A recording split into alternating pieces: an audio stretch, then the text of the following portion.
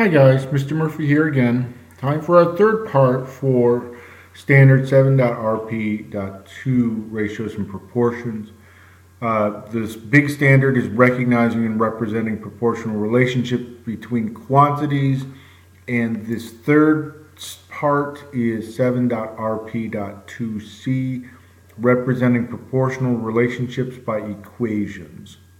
For example, if the total cost T is proportional to the number N of items purchased at a constant price P, the relationship between the total cost and the number of items can be expressed as T equals P times N.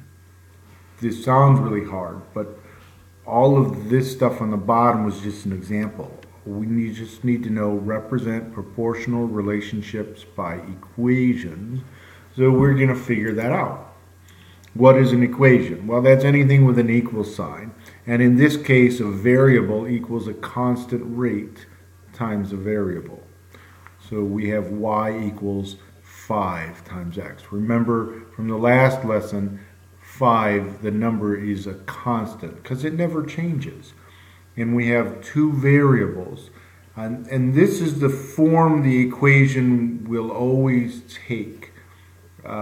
For a proportional relationship. It can always be made into y equals 5x. The letters might change. T equals pn or t equals 5 times n.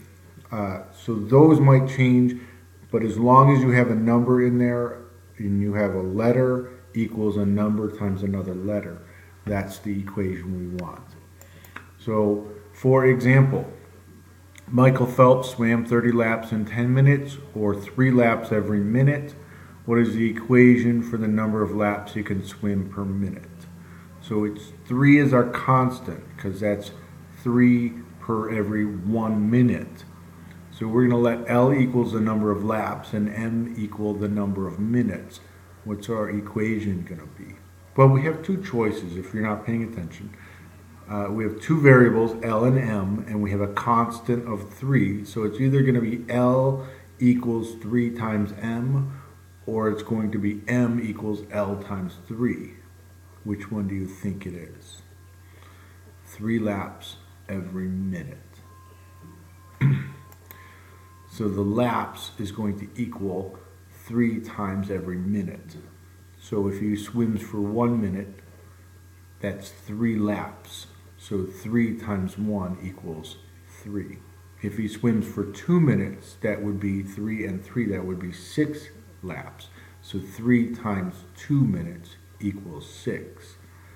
If he swims for 3 minutes, that would be 9 laps. So 3 times 3 is 9 equals 9 laps.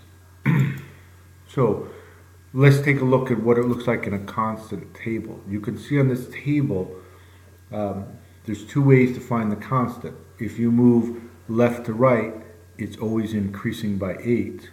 Or if you divide the y divided by the x, 8 divided by 1 is 8. 16 divided by 2 is 8. 24 divided by 3 is 8. So our constant is 8. So y equals 8 times the x. So 1 times 8 equals 8. 2 times 8 equals 16. 3 times 8 equals 24.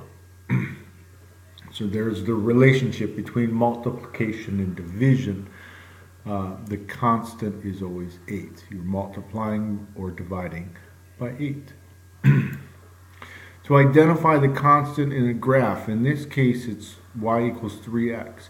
So if you start on the bottom at 0, if I go up 3 and I move over 1, if I go up 3 I move over 1, if I go up 3 I move over 1. So the y value is always going to be 1, 2, 3 times the x value. So the x value is going across and the y value is going up. So you see where it says 1, if I do 1 times 3, I get 3. 2 times 3 is 6. Here's my 6. And 3 times 3 is 9.